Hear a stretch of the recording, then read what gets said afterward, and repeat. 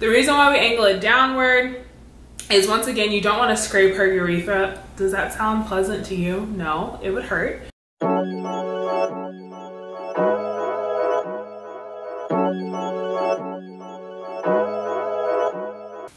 Hey guys, welcome back to my channel. If you are new here, welcome to my channel.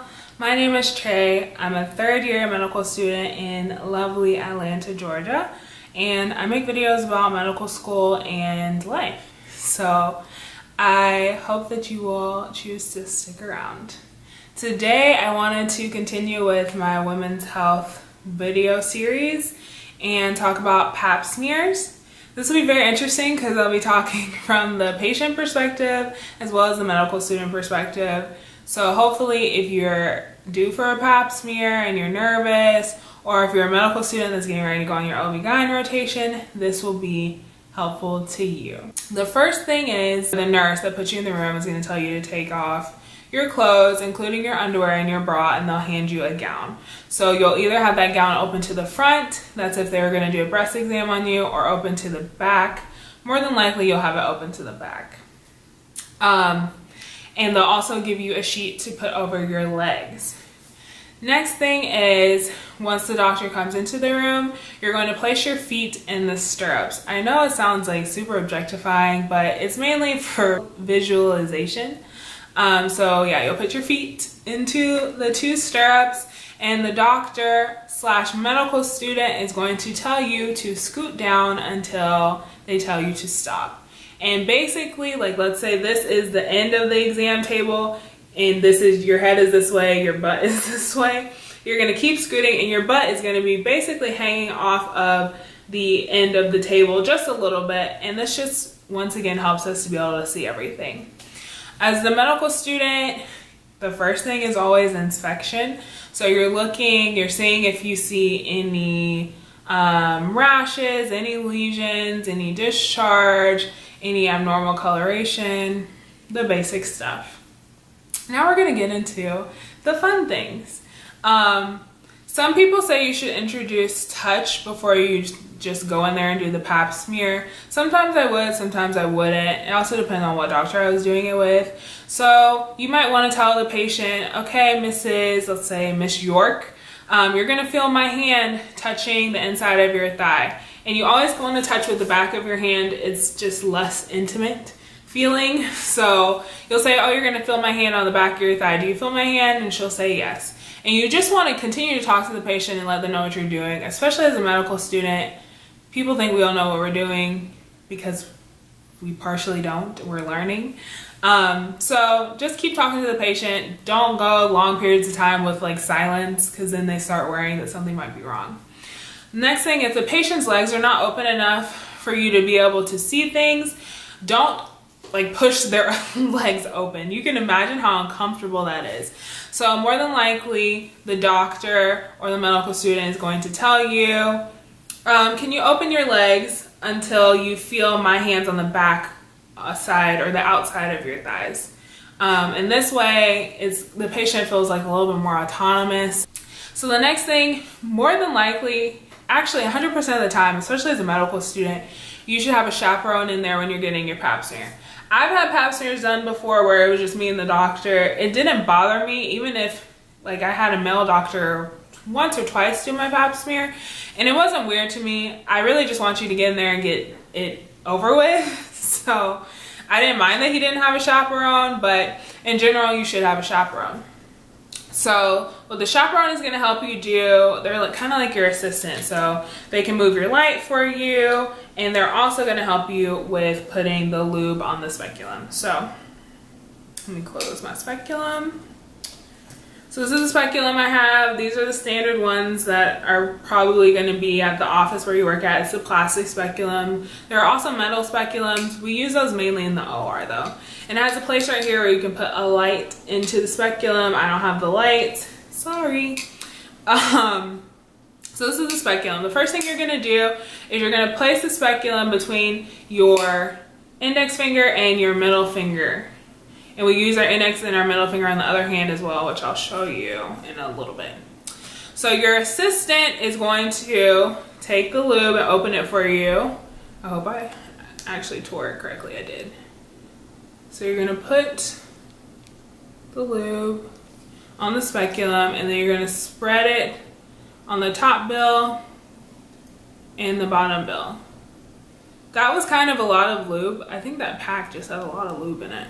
And there is some controversy over whether or not lubricant contaminates the sample. So if you're using just a tube, they'll probably put less. If you're using these kind of samples where it's a lot, it will mainly be for if you're doing like a swab to check for like an STD or something like that.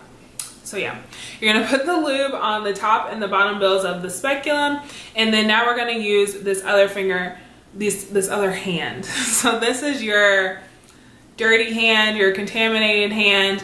And the only reason why we say this is you don't want this hand to get onto your cell sample, because you're touching her body, and whatever natural bacteria, flora, whatever is on her skin is now going to be on your hand, and you don't want to contaminate your sample.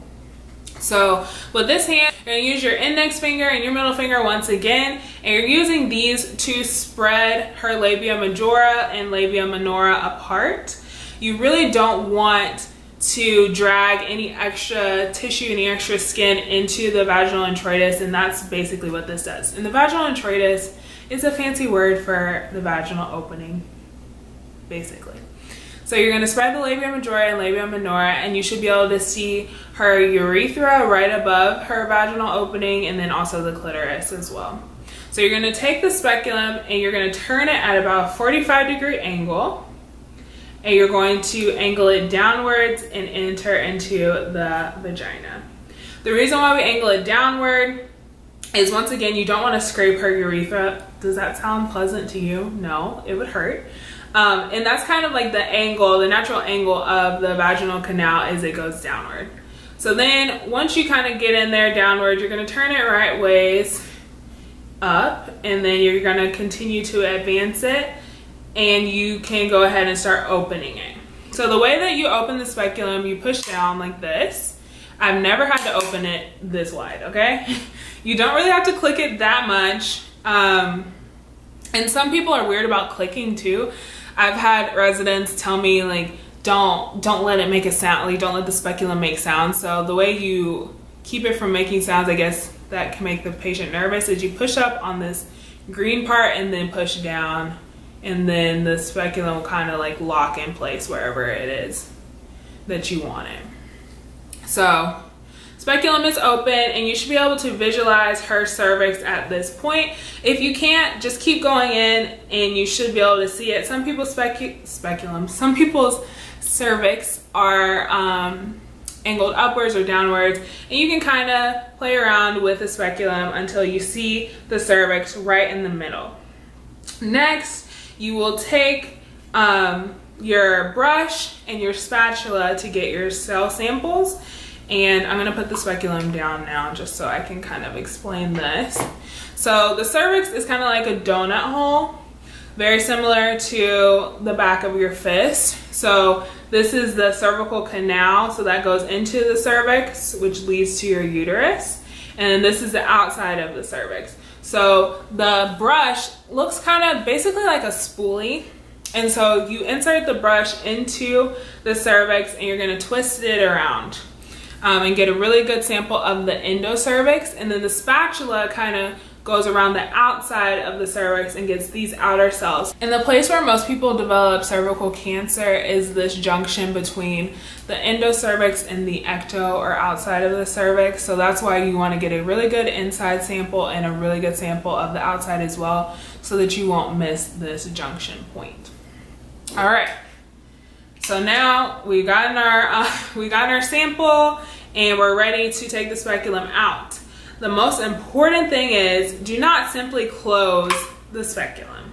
If you just close the speculum, you're on her cervix, and that would not feel good. The biggest thing about getting a pap smear done, it should not be uncomfortable. It shouldn't hurt. Let me take that back. It might be uncomfortable because it's weird, and you might feel pressure, but it should not hurt. So the speculum is open and you're looking at her cervix, let's say, you're gonna pull back the speculum before you close the clips on the bill. And then at that point, you can just take the speculum right on out. After this, your doctor might do a bimanual exam, and basically with the bimanual, they just want to feel your uterus and feel for your ovary to see if there's any masses or any pain when they're touching you.